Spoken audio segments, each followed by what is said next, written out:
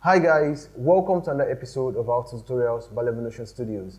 This is Super Sam once again, and in this very episode, I'm going to show you how you can restore Blender 2.8 back to factory settings. Don't forget to like the video and subscribe to our channel if you've not done so. Let's get started.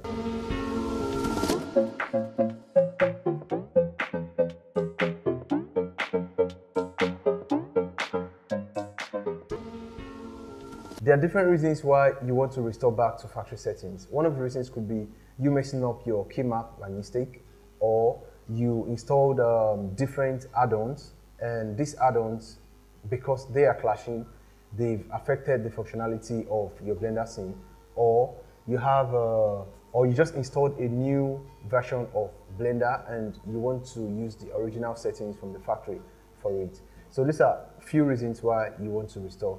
And I'm going to show you how you can quickly do that. So you go to, but first I want to show you how you can restore your preferences first.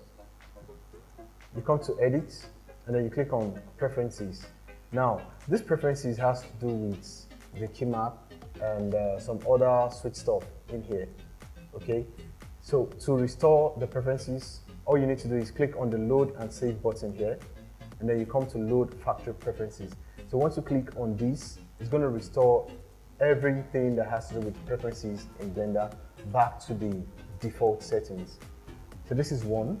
And another restoration you can do is come into file, go to default and load factory settings. Now when you click on this is going to help you restore your Blender settings, everything that has to do with this current version of Blender that you installed, and it's going to restore it back to the factory settings, even with the preferences, the startup files, the key map, everything will be restored back to the default settings. So this is more like a general cleansing for your Blender installation, if that makes sense.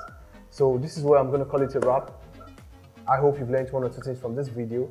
Don't forget to like the video, subscribe to our channel if you've not done so, and until next time, keep your creativity blending.